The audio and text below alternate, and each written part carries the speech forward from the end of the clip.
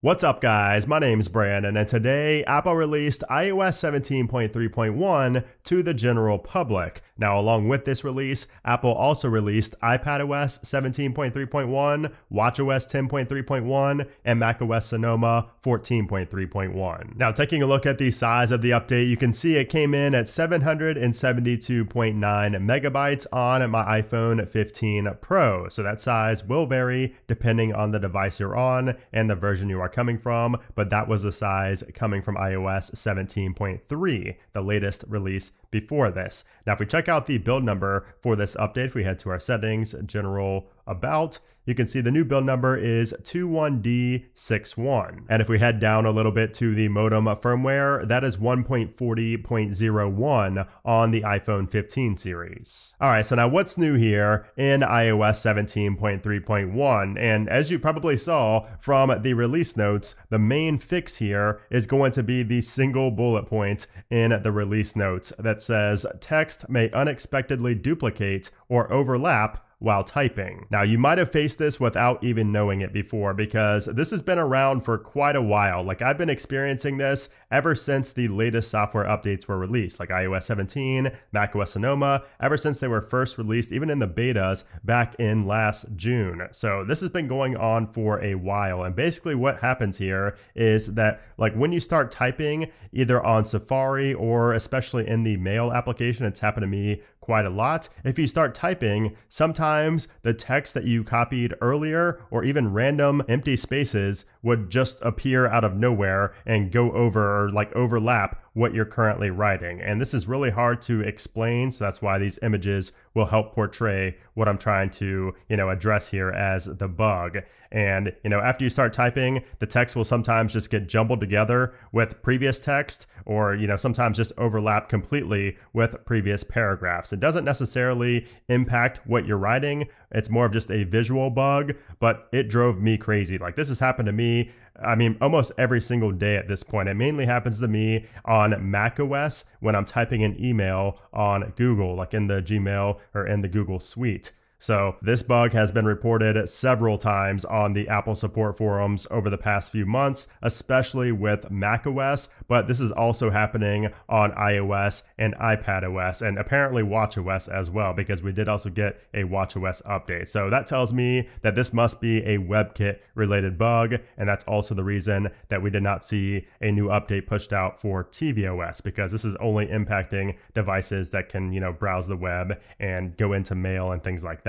And this update might even fix the bug that I've had for like 2 years now, where if you type something in and then you go out of the application and then back into it, sometimes that text would just be completely gone, or sometimes it would be like if I were to backspace right here, I would go out and then go back in and the word that I just backspaced on and removed would still be there. So that's been a bug I've been facing for quite a while. Most of the time the text just completely disappears or has something that I, put in previously there instead. So I'm hoping that this update addresses that as well, since it is somewhat similar. And if you are running the iOS 17.4 betas at the moment, I would expect this patch to be included in the latest 17.4 beta. So beta 2 right now. If not, it will be included with beta 3. So if you're having this bug and you're on the betas, don't worry, that fix is coming for you as well. Now, what's interesting about this update is that there are no published CVE entries. So don't expect any security bugs to be patched with 17.3.1, which is quite rare because usually with a double point update like a 0.3.1, you typically see at least one security patch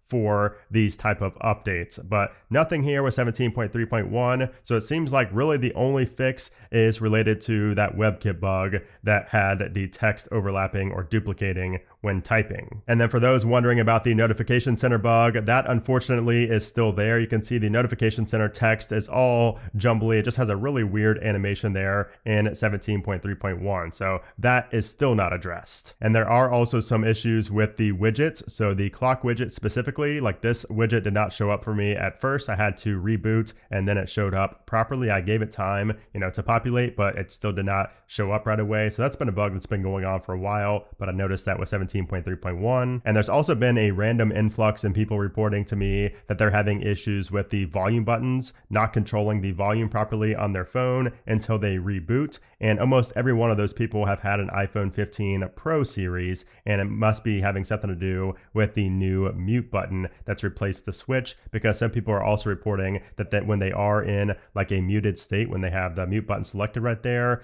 that nothing plays audio. Like third-party applications like Snapchat or Instagram, they cannot hear audio when that is turned on, whereas they could have before 17.3 was released. So that could be fixed for some people in 17.3.1. You will have to let me know in a comment down below, because I've not had that issue personally. And then when it comes to the performance and the battery life, performance for me feels about the same as 17.3, and I wouldn't really expect any type of major jump with a double point update. Apple typically does not really address anything related to performance on a double point update. However, I did run a Geekbench 6 test, and we scored a really solid 2946 on the single core and a 7259 on the multi-core. So if you compare that to our last run here, where we got a 2941 and a 7278, you can see that it is higher on the single core and just slightly lower on the multi-core. But again, take these results with a grain of salt. They're not really indicative of how your everyday usage is going to be affected in terms of performance. I really would not expect any difference from 17.3. And then the same goes with battery life. So if you're having great battery life on 17.3.1, I would not go into this thinking like, oh, this update is going to ruin my battery life. I'm not going to have good battery life, because just like with performance, Apple is not really touching anything related to the battery life. So I would not expect battery life to get any better or any worse than it was on 17.3. Now, if you're having battery drain issues, like I always say, most of the time, honestly, that is just a user error. That's something that you're doing that's impacting it, not necessarily the software. So if you're having battery drain issues, you can update to see if it's going to fix it, but most of the time it's not really something fully related to the software. So now, should you update to iOS 17.3.1, or should you just hold off and stay on 17.3, or maybe you're even on an earlier version of iOS 17? And I would say that if you had the bug that I was mentioning earlier with text overlapping, text disappearing, just any type of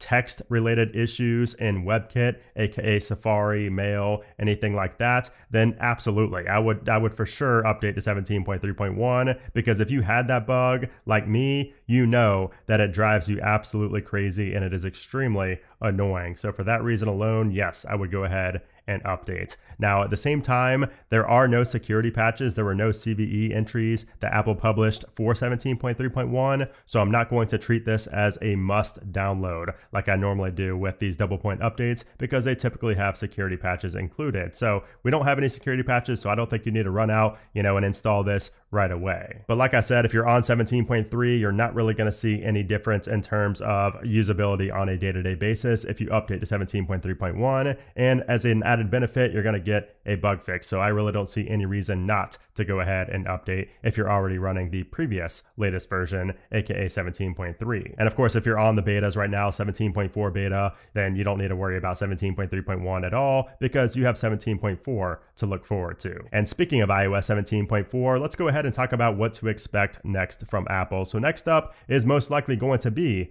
iOS 17.4. Now, is there a possibility of a 17.3.2? Sure, but I don't think that's very likely unless Apple finds something, that they need to rush out a security fix for. So other than that, I would expect to see 17.4 at some point in early March. Right now, it's looking like we're going to see 17.4 either on the week of March 4th or the week of March 11th. And Apple typically releases public versions of the software on Monday. Today is a rarity since we did get it on a Thursday, but Apple does typically release public, updates on Mondays. So March 4th or March 11th looks like a high likelihood. But anyways, guys, there you have it. That is iOS 17.3.1, a very minor update with a very major fix for a very annoying bug that I and many others have been facing for quite a while. So if you downloaded the update and you noticed anything else new, anything good, anything bad, let me know in a comment down below as always, and I will address more about this update and iOS 17.4 in my Apple Weekly episode on a Saturday. But if you enjoyed this video, I would appreciate if you give it a thumbs up. Also, make sure to subscribe so you don't miss future